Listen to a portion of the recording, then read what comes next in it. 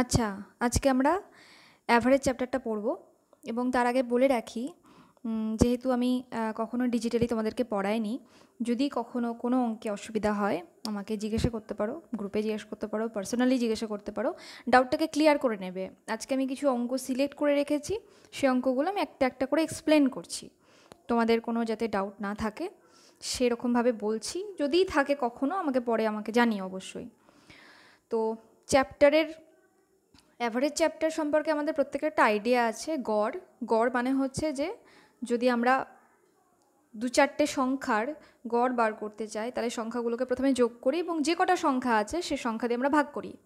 যদি আমি 1 2 3 4-এর গড় বার করতে যাই তাহলে আমরা কি করব 1 + 2 + 3 + 4 হোল ডিভাইডেড বাই 4।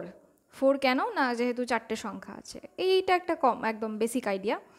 তো সেটা থেকে যদি আমরা ইন জেনারেল ফর্মুলা বলি তাহলে অ্যাভারেজের ফর্মুলা হচ্ছে যে x1 x2 x3 dot dot করে যদি xn এই কটা সংখ্যার গড় বার করি, অ্যাভারেজ বার করি, তাহলে আমরা সেটাকে ইন দিয়ে ভাগ করব, কারণ এখানে সংখ্যা কটা রয়েছে না এনটা রয়েছে। ক্লিয়ার? তাহলে আমি চলে যাচ্ছি অঙ্কে ডিরেক্ট। থ্রু অঙ্ক আমরা বুঝতে বুঝতে যাই। তোমাদের আর.এস. আগরওয়ালের বইয়ের 5 নম্বর অঙ্কটা প্রথমে বার করো এবং পড়ো। পড়ে দেখো যে বলছে the average of first 9 multiple of 3। তাহলে 3-এর প্রথম 9টা মাল্টিপল কী কী হতে পারে, পরপর আমরা গুণিতকগুলো লিখতে লিখতে যাচ্ছি। 3 6 9 ডট ডট করে আপ টু 27 অবধি যাচ্ছে। টোটাল 9টা সংখ্যা আমরা লিখলাম। এবার আমরা যেটা নর্মালি জানি কি, যে 3 + 6 + 9 ডট ডট করে +27 হোল ডিভাইডেড বাই কত 9, তাহলে অ্যান্সার আমরা পাবো। কিন্তু আরেকটা উপায় এটাই যে এখানে কটা সংখ্যা আছে আমরা দেখব। প্রথমে আমরা দেখতে চাইছি যে আমরা কটা সংখ্যার গড় করছি। 9টা সংখ্যার গড় করছি। তাহলে যখন দেখব যে 9টা তো একটা অড নাম্বার, তাহলে আমরা চেক করে নেব যেটা একটা অড নাম্বার কিনা। যদি দেখি যে একটা অড নাম্বার, সেক্ষেত্রে কী করব, যেটার ঠিক মিডল নাম্বারটাকে আমরা খুঁজে বার করব। এই 9টা সংখ্যার মিডল কোনটা। তাহলে আমি দেখো সিরিজটা এখানে লেখা আছে, বাঁ দিকে 4টে আর ডান দিকে 4টে ছেড়ে দাও। মিডল সংখ্যাটা হচ্ছে 15। তার মানে গড় কত, এই সবকটা সংখ্যার গড় কত 15। এবার এটা এখানে পসিবল হচ্ছে এই কারণে যে এইগুলো সব নাম্বারগুলো পরপর একটা সিমিলারিটি মেনটেন করছে। এটা প্রত্যেকটা কতর গ্যাপে আছে, 3-এর গ্যাপে আছে। এটা যদি 2-এর গ্যাপে থাকতো এটা পসিবল হতো, এটা 4-এর গ্যাপে থাকলে পসিবল হতো। কিন্তু যদি কিছু ফলো না করা থাকে, কোনো সিমিলারিটি না থাকে, কোনো সিকোয়েন্স মেনটেন না করে, তাহলে কিন্তু আমরা এটা ফলো করতে পারবো না। যেমন ধরো যদি 3 6 তারপরে বলে দিল 14 24 27 এরকম সংখ্যা বলে দিল, তাহলে যেহেতু তারা কোনো সিকোয়েন্স মেনটেন করছে না, তাই সেক্ষেত্রে আমরা নর্মাল যেটা জানি, নর্মাল প্রসেস, সেটা অ্যাপ্লাই করব। এটা গেল অডের ক্ষেত্রে বললাম। আর ইভেনের ক্ষেত্রে এক্সাম্পল আমি একটা দিয়েছি, সেটা দেখো তাকিয়ে। আর তার আগের অডের এক্সাম্পলটা দেখে নাও, যে যদি 1 2 3 4 5 এই 5টা সংখ্যা আমরা গড় বার করতে যাই, তাহলে গড় কত হবে 3 হবে। এবার যদি যেহেতু মিডলটা এখানে অ্যান্সার হচ্ছে, এবার তোমরা নিজেরা যোগ করে নাও। 1 + 2 + 3 + 4 + 5 5 আর 4 9, আর এদিকে 6 না 6 15 আর 1 16।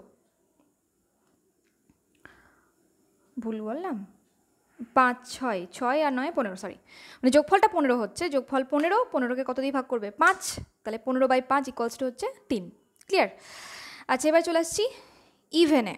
যদি সংখ্যা কটা ইভেন নাম্বার হয়ে থাকে, মানে even number in the sense যটা সংখ্যা নিচ্ছি আমরা, যটা সংখ্যার গড় করছি সেটা যদি ইভেন হয়ে থাকে, মানে আমি এখানে 1 2 3 4-এর গড় বার করব, সিম্পল। তাহলে কটা সংখ্যার গড় বার করছি, আমরা তো 4টে সংখ্যার বার করছি, তাহলে 4টে সংখ্যা মানে তো ইভেন নাম্বার। তাহলে যখন ইভেন নাম্বারের হবে তখন আমরা মিডলে তো একটা নাম্বার পাই না, মিডলে আমরা 2টো নাম্বার পাই। এখানে কত পেয়েছি, 2 আর 3 পেয়েছি, তাহলে আলটিমেটলি 2 আর 3-এর যেটা অ্যাভারেজ হবে সেটাই অ্যাকচুয়াল অ্যাভারেজ এই সব কটা সংখ্যার। ওকে, দেখবে তোমরা র্যান্ডাম সংখ্যা নিয়ে ট্রাই করবে, হলে বা না হলে আমাকে জিজ্ঞাসা করে নেবে। চলে আসছি তাহলে নেক্সট অঙ্কে। নেক্সট অঙ্ক 6 বলেছে the average of all odd numbers up to 100।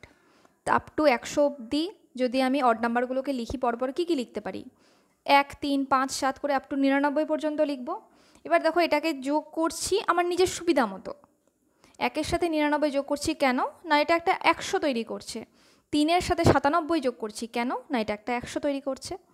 এইভাবে টোটাল কটা আসছে ভালো করে গুণে দেখবে যে টোটাল আসছে 25টা টার্ম। তাহলে কটা 100 আসছে টোটাল? 25টা 100 আসছে। তাহলে টোটাল যে সাম আসছে অড নাম্বারগুলোর সেটা হচ্ছে 2500। আর 2500কে তুমি কত দিয়ে ভাগ করবে? অড নাম্বার কটা? আপ টু 100-র মধ্যে অড নাম্বার কটা? 50টা। তাহলে টোটাল এই 2500কে আমরা 50 দিয়ে ভাগ করব। তাহলে 2500/50 ইকুয়ালস টু 50। ক্লিয়ার?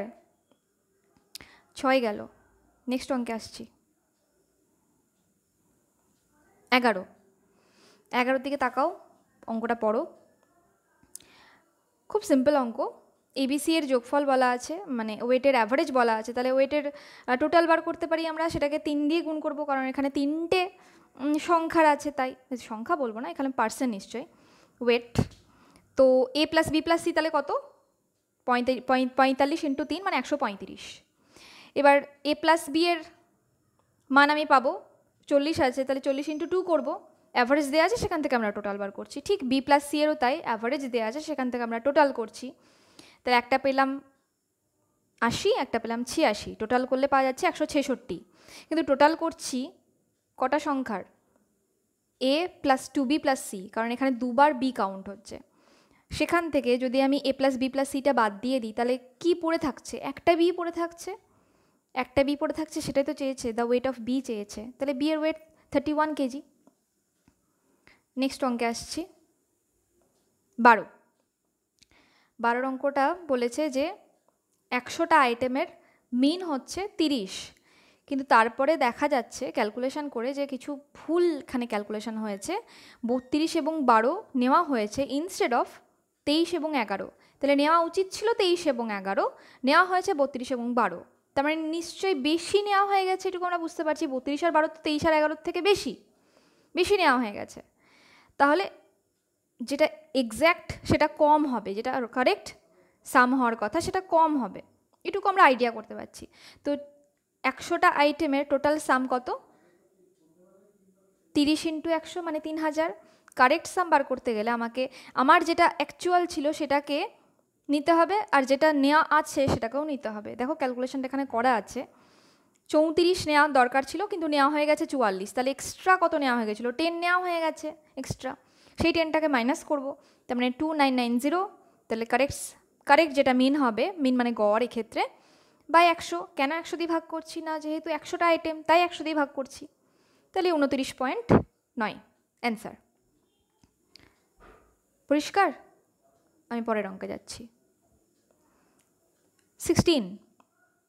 16-এ বলছে যে অ্যাভারেজ স্কোর 68, গার্ল 80, বয় 60।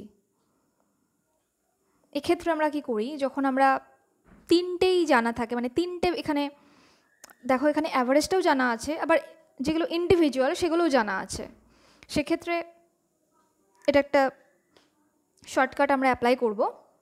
দেখো উপরে লেখা আছে গার্ল বয়, দেখতে পাচ্ছ মাঝখানে 68 দেওয়া আছে। এবার এই যে কোনাকুনি একটা দাগ দেওয়া আছে, তোমরা খেয়াল করো, ঠিক ক্রস করে অ্যান্সারটা বার করা হচ্ছে। মানে 68 আর 60-র ডিফারেন্সটা আমরা কোন দিকে লিখছি? বাঁ দিকে লিখছি 8। আর 80-র সাথে 68-এর যে ডিফারেন্স সেটা দেখো ডান দিকে লেখা হচ্ছে, মানে ক্রস করে আমরা লিখছি অ্যান্সারগুলো। যারা আমার ক্লাসে এর আগে করেছো, আমি হয়তো এরকম অঙ্কের মানে অ্যাপ্লাই করেছি এরকম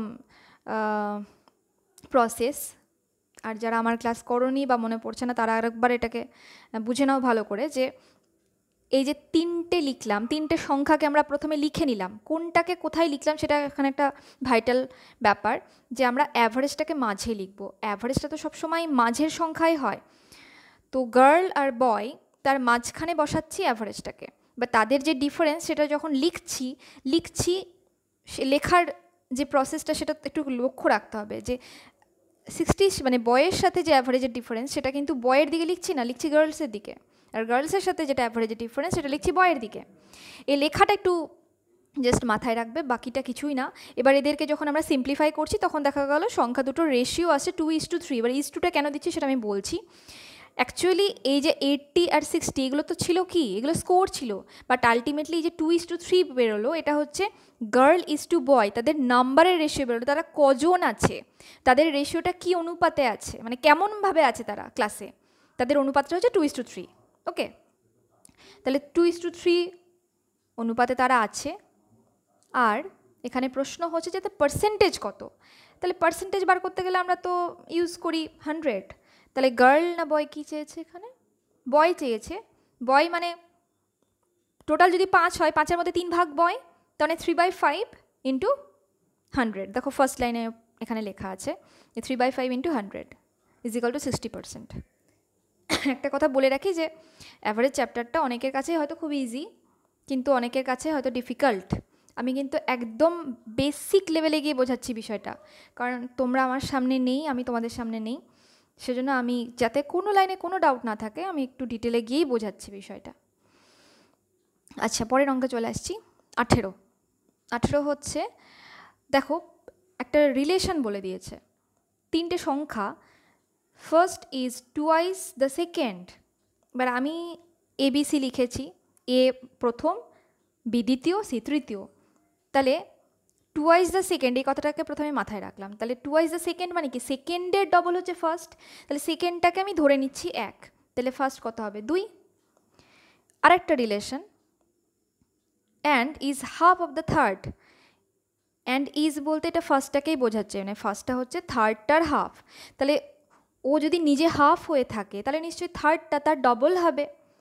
মানে সি এখানে আমি কত বসাবো, 4 বসাবো, কারণ এ অলরেডি, এ আর বি আমার অলরেডি বসানো হয়ে গেছে, 1 আর 2 বসানো হয়ে গেছে।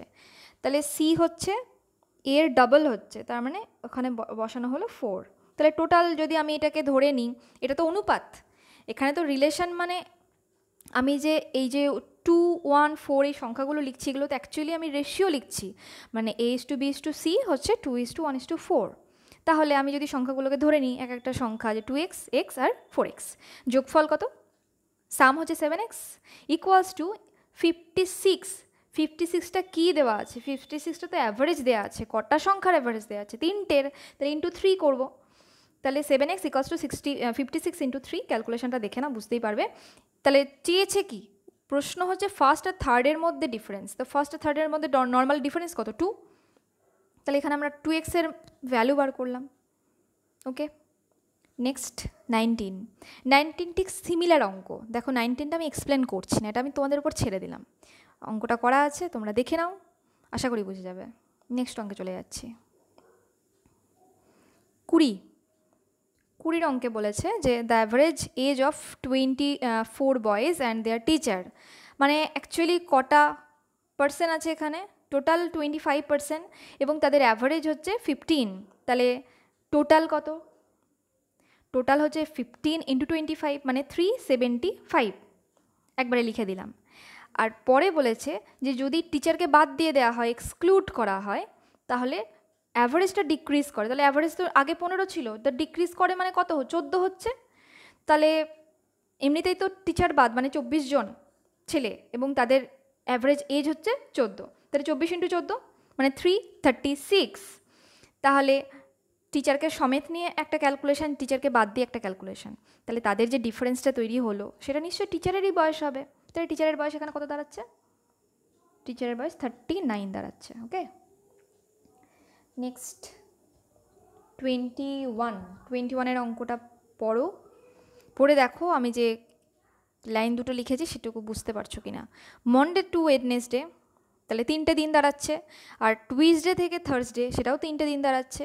এই দুটোর টোটাল যে সাম করছি, সাম করে আমি তাদেরকে ডিফারেন্স বার করছি।